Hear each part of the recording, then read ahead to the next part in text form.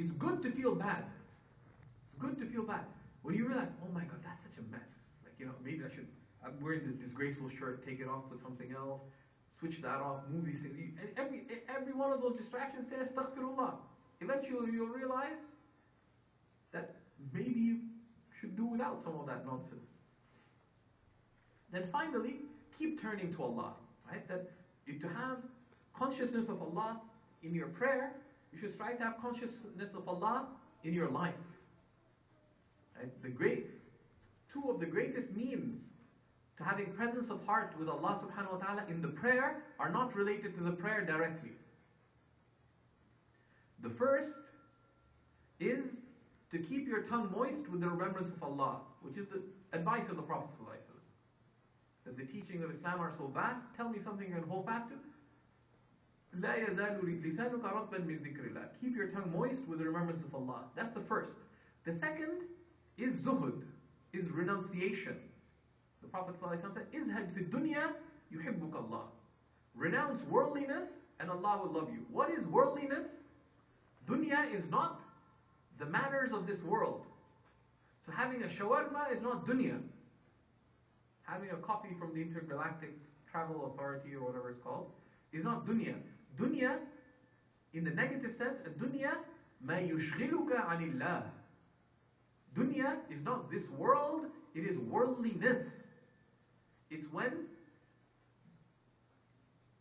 things of this life turn you away from your higher purpose, turn you away from God, turn you away from the good, turn you away from seeking God's pleasure, turn you away from doing the good for His sake. Dunya is that which distances you, distracts you, and disadvantages you in your turning to Allah subhanahu wa ta'ala. So, those are two keys to be able to have presence of heart in the prayer. Get rid of anything that distracts you from Allah, leave it. And anything that shouldn't distract you from Allah, learn how to make it a means of turning to Allah, like your work. Your work is an act of worship. Your work should be an expression of remembrance. So stir those meanings. This requires knowledge.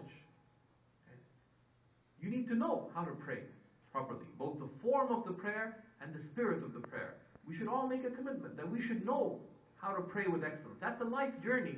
One has to have consistently be working at both praying outwardly with excellence and to stir the meanings of inward excellence in our prayer. It requires knowledge. We have to have action. We should strive to act on what we learn. The early Muslims used to say, they used to be asked, how do you learn so many hadiths of the Prophet ﷺ? Imam Waqi', who was one of the students of Abu Hanifa and who was one of the teachers of Imam Shafi'i, he was asked, how do you learn so many hadiths? He said, كُنَّا نَسْتَعِينُ عَلَى حِفْظِ أَحَادِيثِ رَسُولِ اللَّهِ صلى الله عليه وسلم بِالْعَمَلِ بِهَا. We seek assistance in memorizing the hadiths of the Prophet ﷺ by acting upon them. Your answer to how should you perform ruku' should be, this is how I perform ruku'. Because you perform it as it should be performed. So learn and keep increasing in knowledge, but keep acting upon it. But also strive for the inward excellence in those actions. Strive for the inward excellence in those actions. So these are 6 matters that summarize some of the main lessons from the session tonight. So may Allah subhanahu wa ta'ala make us of those who recognize that the prayer is a matter of constant turning to Allah, and that you will always fall short in that turning, which is one of the wisdoms. Why? After performing the greatest act of worship, what's the first thing we do? We seek forgiveness. We seek forgiveness. What wrong did you do? What sin did you commit? None. But you fell short of turning to Allah as He deserves.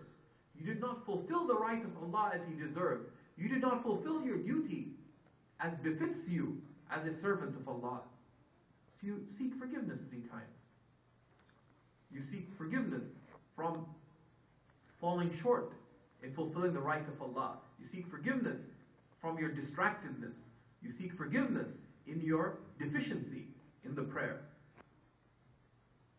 But you say that, make that istighfar out of thankfulness, that Allah will accept, not in accordance with how you are, but in accordance with His mercy and generosity, which is a tremendous gift from Allah subhanahu wa ta'ala, which is one of the keys to istighfar, that when the believer makes istighfar, you feel saddened by your shortcoming, but you feel elated by the mercy of Allah subhanahu wa ta'ala.